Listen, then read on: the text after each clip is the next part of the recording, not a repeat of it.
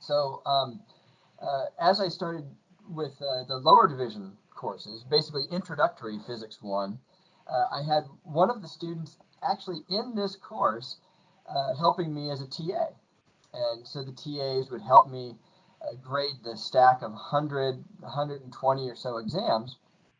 I actually had two TAs, but this was one of the TAs that happened to be a physics major.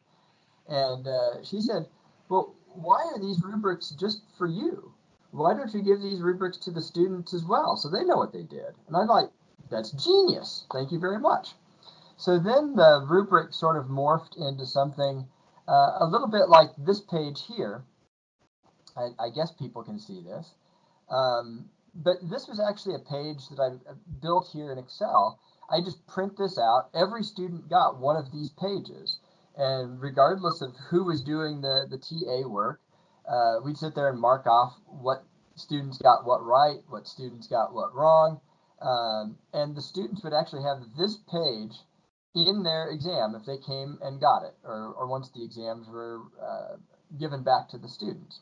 So going from a rubric that I saw to a rubric that the students got to see, I thought was a really nice change. But then it came to my development of the online course, and I said, you know, I still have these problems where I don't want to give multiple choice, or at least not multiple choice only exams. I'd still like to have some problems where students actually work out the details, and I can tell them what they're doing right, and I can tell them what they're doing wrong. I can give them partial credit if need be, and I think this is a nice way to teach, particularly in a physics course. How do you make a better student if they don't know what they were doing right and what they were doing wrong? So then it sort of morphed into still a different kind of rubric. This is obviously a little bit more complicated still. And let's see if I can get this out of the way. And this is basically something that I encoded into Blackboard. Now, this is an incredible rubric. So this is for different problems. But I got a little bit of notoriety over in the Center of E-Learning for my rather elaborate rubrics. And it's built down to fractions of a point. Maybe not completely ideal, but it kind of tells you a little bit about the evolution from a personal rubric to a rubric that students can see, to trying to figure out how to replicate a handwritten face-to-face exam in an online environment. And that kind of brings us to today. And I'm going to stop sharing. The exam is actually built into two different modules. So in order to make sure that students know how to do the required skills and all of their hardware is going to work, and there aren't any surprises about what I expect on the exams, the exam is deployed through a preparation module, and they have to complete various steps in the preparation module to be able to open the actual exam. Now, today is not about what the preparation is like and how to deploy the exam. Today is really about, well, what might a partial credit problem look like in exam, and how would you go about grading it? I think those are relevant questions. So this particular exam, I've taken an actual exam that I gave earlier this year and put it into a dummy shell just so we can look at it. And this is essentially what one of my exams looks like. There's some partial credit. I'm going through this very fast because this isn't where I'm going to end up. There's a little bit of short answer completion. But I'm wanting to highlight there are certain problems where I'm allowing the students to work out multiple steps in multiple different ways, much like they did in their homework, much like they saw as examples in the course materials, and I'm asking them to replicate it. This is one of the problems. This is still another one. And this was the final question. This is one that I'd like to spend a little bit more time with. There's a number of different things that a student has to do with a question like this. And so after the exam is over, I let everybody see how to do the problem and how me as a professor expects them to do the problem. And in this particular case, there's some equations that they're supposed to develop and solve. And finally, there's another little step where they can take the results from the previous section, put them into another section, and get a final result. So an expert might approach the problem this way. come up with their relevant numbers, and things would be great. What I'd like to highlight here is maybe as I start grading it as a person, I really expect them to start from a certain stage. And this is a stage where they saw this in the lecture already.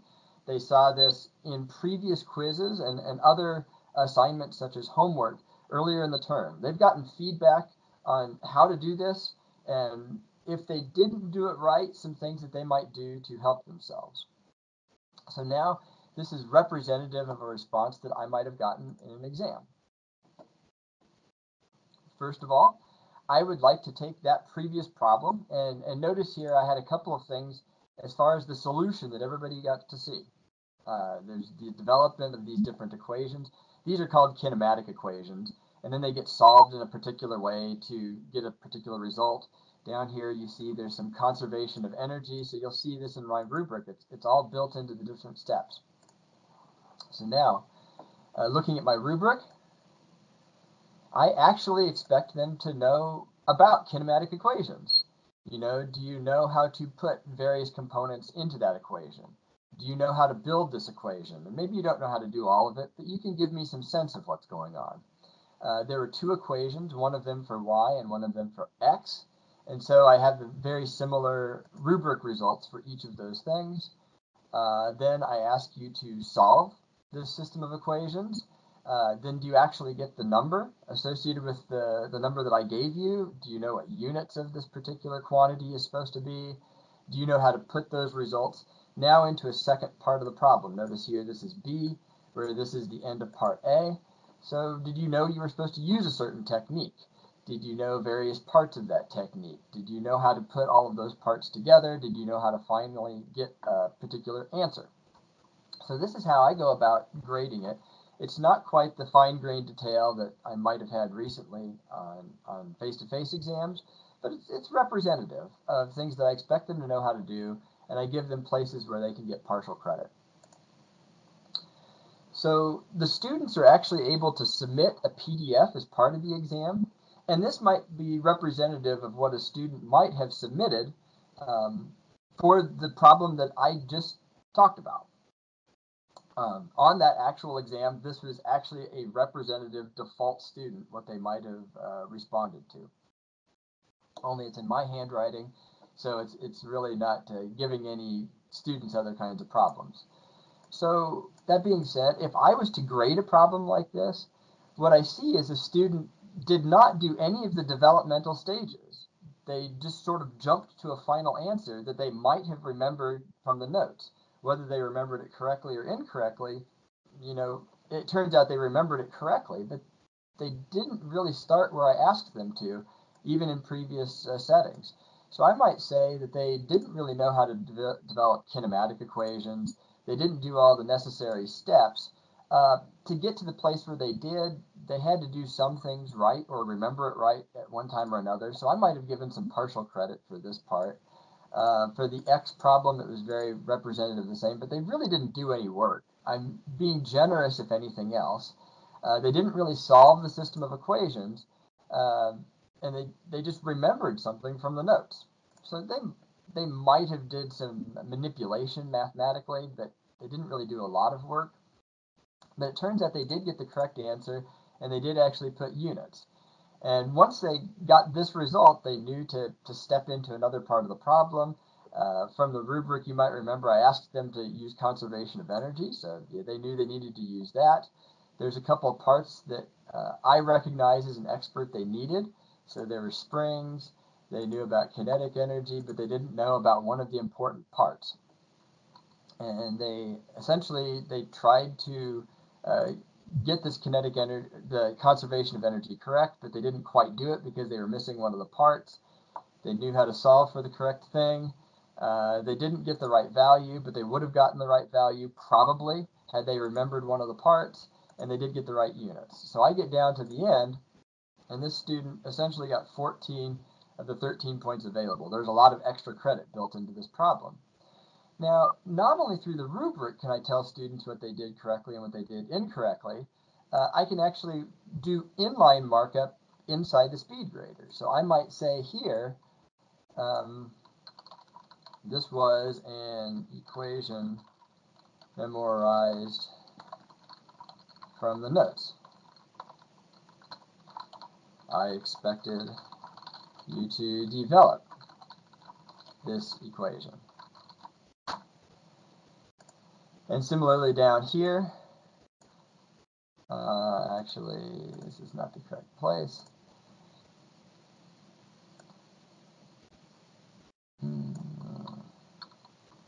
Energy from the spring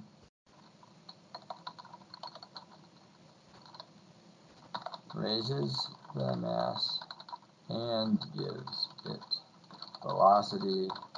You are missing a term. So students get to see this inline feedback. They can get some direction for where things were going on.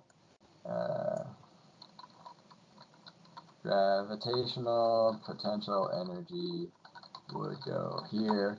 So there's lots of different kinds of markups that I could do. I can actually make marks and circle things and give some sort of a feedback. I don't want the highlighter, I want the pen. So I can actually circle things or do whatever needs to be done, give some further feedback. But this is kind of how I go about doing the grading. So now another question you might have for yourself, okay, I see this evolution from face-to-face courses to online courses. I see this evolution in rubrics, and now you've shown me a whole bunch of this stuff that may be applicable to a technical course, but how would that necessarily apply to me?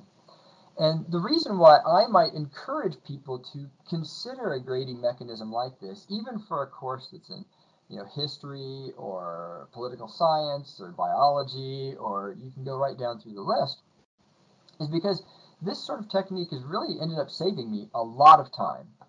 When I first started teaching even upper division classes, but let's keep it to a class that's very representative like this. The face-to-face version of this class has about 120 or so students per semester, and I like to have 3 of these problems on each of the exams. So when I got started with the face-to-face version of this sort of a course, 120 students, 3 problems per student, this was the kind of thing where me and 2 TAs would sit for the better part of an entire day to grade an exam. So then I got a little bit smarter. This student was really helpful and said, well, why don't you put all the rubrics in each of the individual exams? So then I started making less notes on the exams, more notes on the rubric, and grading actually went faster. Me and 2 TAs could then grade basically a whole exam in a morning. So maybe something like 4 to 5 hours.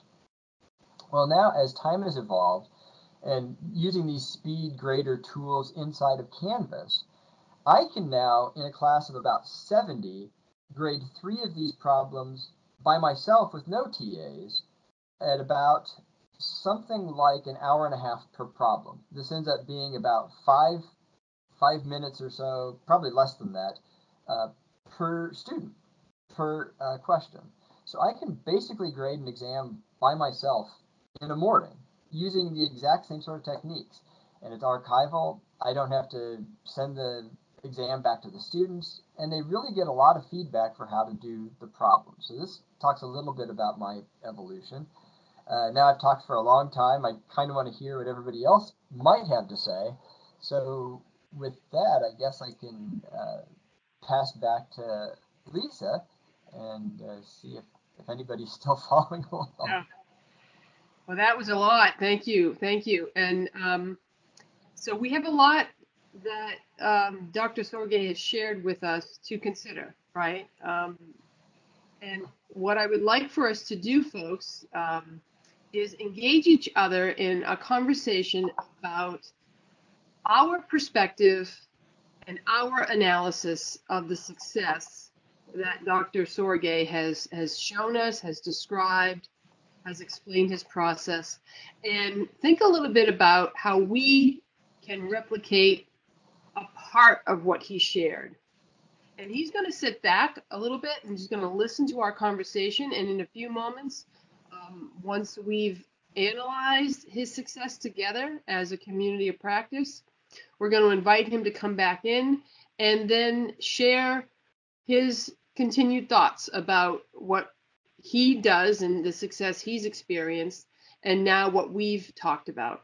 So with that being said, I'd like to just open up the conversation. We can start by just sharing perspective. I'd like us to hold our questions for a moment, because that's what Dr. Sorge is going to be doing. He's going to be, if we have a question, let's say, folks, thank you. If we have a question, let's ask it of the group. Dr. Sorge is going to be listening, and he's going to be able to answer that when he comes back in. So I'm wondering if anyone would like to start. Like, what did you hear? What was successful? Why was it successful? And how can you replicate that? Go ahead. Thank you. I am impressed with the capability of building in the scaffolding, because we know how key that is to having our students develop. Building in the scaffolding, but also building it in a way that the students are a part of it. And if they haven't reached the level, the one level, he has it set up in such a way that he can tell immediately and give them the feedback on it. And that's a pretty impressive tool and a pretty impressive learning opportunity for the students. What else did we hear that was successful to us? And why do we think that was successful?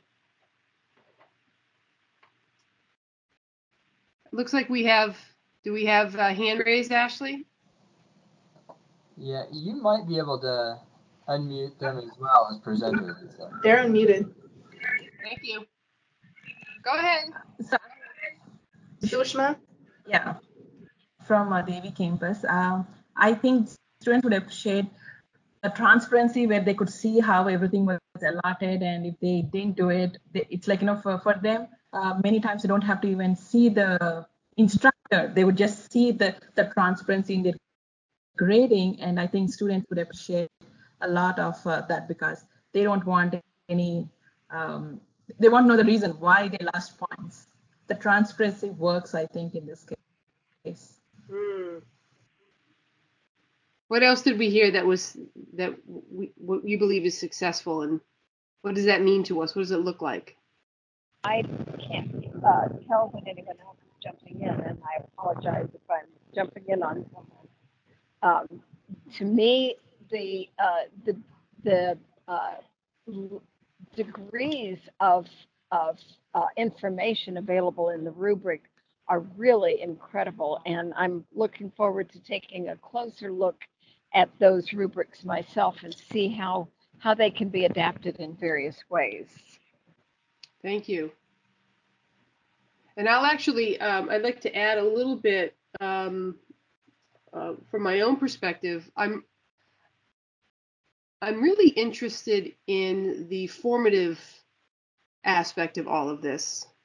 And when Dr. Sorge was talking about the fact that the students have already seen parts of the problem and they're receiving his feedback for the course regarding the problem, so that they can then turn around and reapply this new information. In my classroom, I would find that successful. I would be able to replicate that in my classroom. And I also like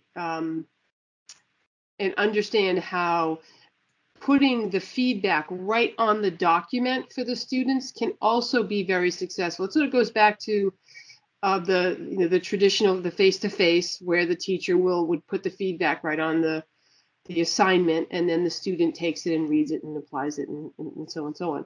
So I find that, from my perspective, I find that very interesting, and I'd like to use that in my classroom.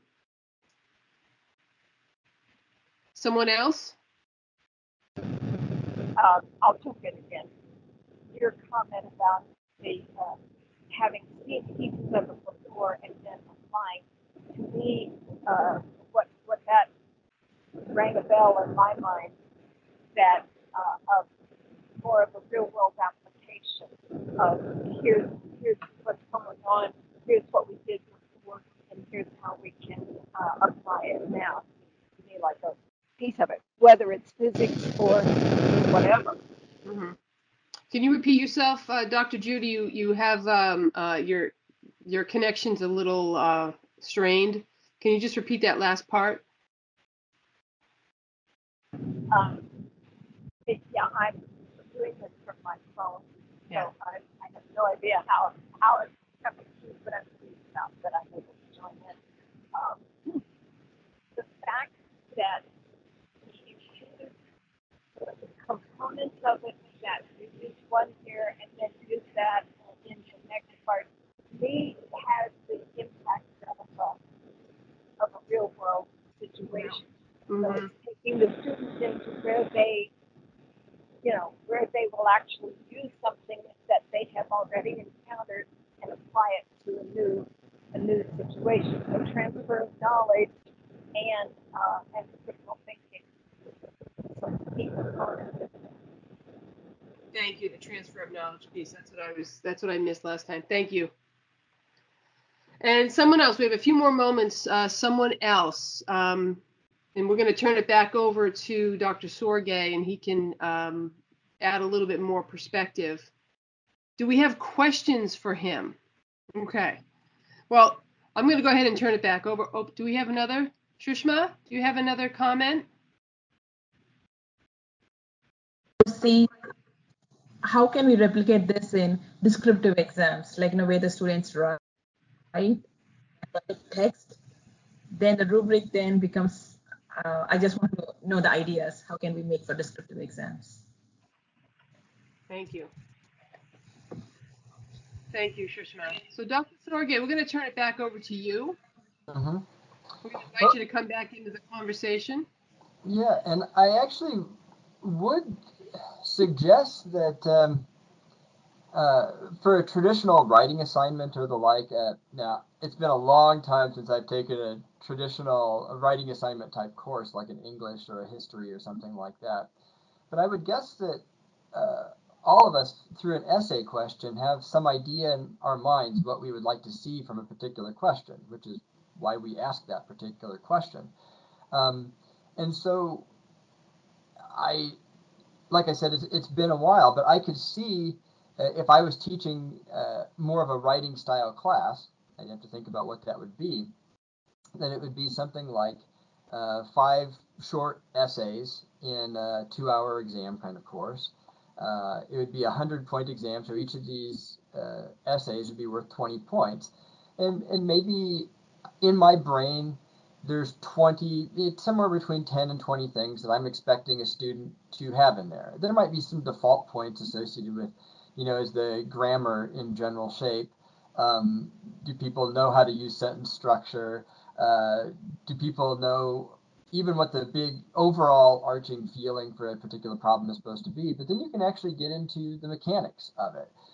So if it's a history course, were they essentially in the right kind of year to talk about it? Or if it's an American history course, were they, motivating it through lecture materials that you actually already had related to American founders and whatnot? So I quickly come up with my brain a couple of things that might be useful, assign those to a rubric, and then I would have the students submit those essays in some particular way. And maybe this isn't even a timed exam. Maybe it's deployed over the course of a couple of hours. They can write in their own word processor and motivate these things. But inside of SpeedGrader, there are lots of tools to work with text documents as well. You can highlight, you can strike out, you can use boxes and lines just like I sort of demonstrated before. And you can highlight, where grammar is poor, where one of their motivational points is maybe unmotivated as much as you think. And you can still use a pretty representative rubric, I think. Now that being said, it takes a little bit of art and practice. It's something that I've worked on for 15 or so years and still am not necessarily an expert on, to get a rubric that works well and is easy to manage. But I don't think it's an unsolvable problem. And that being said, I'm not presenter anymore, so I can't build a rubric, but I could give some thoughts for what the rubric might look like and how I would possibly build one. And we can go ahead and open. I can make you presenter once again, Dr. Sorge, so you can do that. But we do have a few questions that are coming in from the Davie campus, I believe. We're not able to have their information synced. Yeah, for whatever reason they're not able to. So I'm going to go ahead and read. Actually, wait a minute. Can somebody unmute Maria? I knew Mary was going to grill me.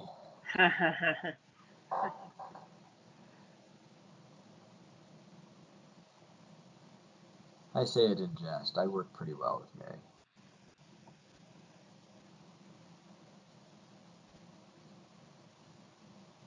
Ashley, can you unmute Maria? She's actually unmuted. Oh, okay. Well, can you hear me now? Yes, we can. Now. Okay, so I do have a question for you.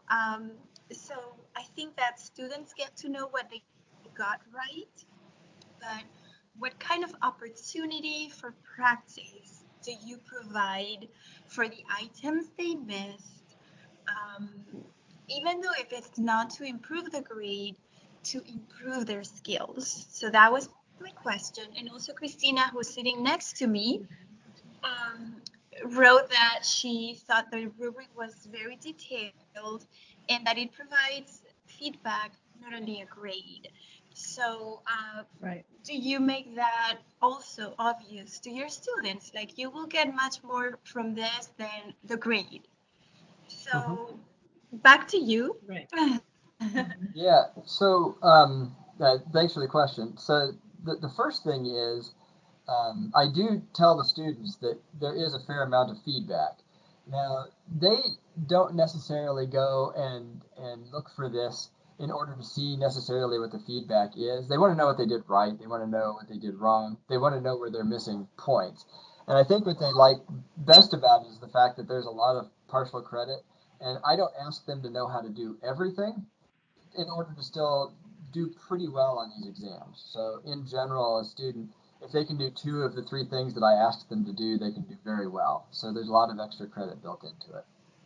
Now, I heard earlier, students like to know what they get wrong. They'll fight for every point. That's actually what I kind of hear, even though that wording wasn't exactly said.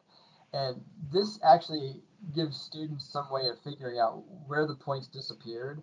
And if they do come and fight me over these points, I could just say, well, this is how I graded it. Where would you disagree with any of these things? Which is kind of nice. But the first part of your question was, where do they get practice for this? So they actually see how to do these problems in a couple of different ways. First of all, I have a number of examples built into all of the lecture materials for how I expect them to do representative problems. So problems that they see on exam are representative of things they've already seen. I might change masses, might change geometry of the problem or something, but it's not intended to be a surprise. I'm not trying to trick them. So they see how I approached it in the lecture materials. And in each of the modules, there's a quiz that's entirely built on former exam questions. So whether it's multiple choice, whether it's short answer completion, or these partial credit type problems, they see what they look like and how they're going to be graded. These are low stakes quizzes. So over the course of the whole term, all of the 14 or 15 or so quizzes are worth half of an exam. So it's really low stakes. They get to figure out what they know, what they don't know, how things are going to be graded, how they see feedback, how to really approach the problem and do better in a low stakes environment. And then the students that are paying attention to the low stakes assessments do really well on the exams, and students that pay less attention to the low stakes work don't do as well. Actually, Dr. Summers, could you mute your phone? I might be able to mute her. I can't. I'm not able to. I think. Yeah. Yeah. I think you're still a presenter, Lisa. I am. I'm not the host. That's the issue. That is the issue. Dr. Summers, or can somebody? Yeah, there we go. Thank you. There we go. Sorry about that, folks. Technology. Yes, gotta love it. Yep. Anyone else? So I hope that answered your question, Mary. Yeah, Mary just responded back that she really likes how you're using those low stake assessments. Okay.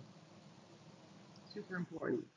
Thank you. And I think that replicates, going back to the real life scenarios, it does replicate real life. And the students are in the role of the learner, and the feedback is that real-time feedback and right on the document, I think, is key. And Dr. Sorge, you may have mentioned this before. I was getting a lot of feedback, and I wasn't really hearing all of what you were saying just a few moments ago. But you and I had talked about that students, previous to your use of SpeedGrader and feedback right on the documents and so on, oftentimes they wouldn't even see the feedback at the end of some summative assessments. They wouldn't go back and get the documents, and you'd have them just there, and they would never get it. Yeah, I've got stacks of exams in my office, stacks of old exams that students wouldn't come and get. At the end of a typical semester for an introductory course like this, I could easily fill up a whole box for printer paper. The kind of printer paper that holds many, many reams of printer paper. And the leftover stuff at the end of the term that I put into archives would fill that box. Those are the students that don't get any feedback at all, have no idea what's going on. No idea. No well, clue. you've definitely given us some things to consider, and you have presented different opportunities for people to try something that they feel comfortable with. It's not an all or nothing that you're presenting to us here. It's what are the individual comfort levels? What am I comfortable with trying? What can I try in the fall with my course coming in, with my students coming in? What can I try right away that that maybe doesn't intimidate me, or I can sort of figure out easily. I mean, you presented us with varying levels of that type of experience, so I want to thank you for that. And one final note, Canvas has a lot of nice tools for playing around. So say you were to develop an exam very similar to this, and you want to just play around with how you might grade it with a rubric. It turns out that you can just mute the stuff that you're grading.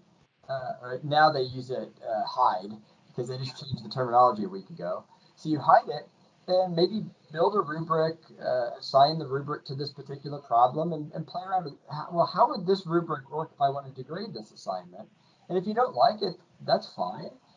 If you want a rubric that the students don't see, but you still want to have it associated with, there's a checkbox that lets it be hidden to the students and only you see how it was graded. If you want to just kind of play around and see how it would work, there's nothing about that. And once you're in a place where you're happy, then of course you publish your results. But you can actually play around with it without doing anything permanent if you want to just kind of see how it works.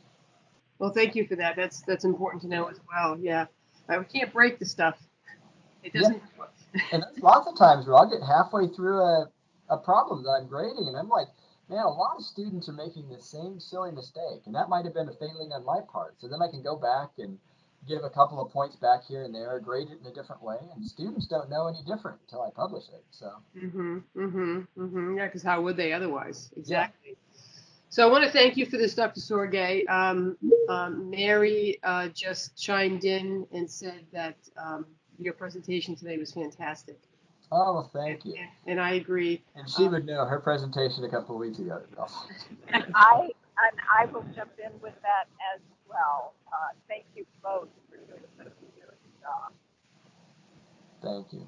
Thank you very much. And Lisa did all the work. All I had to do is present a little bit of stuff. But I would also like to thank you, Lisa.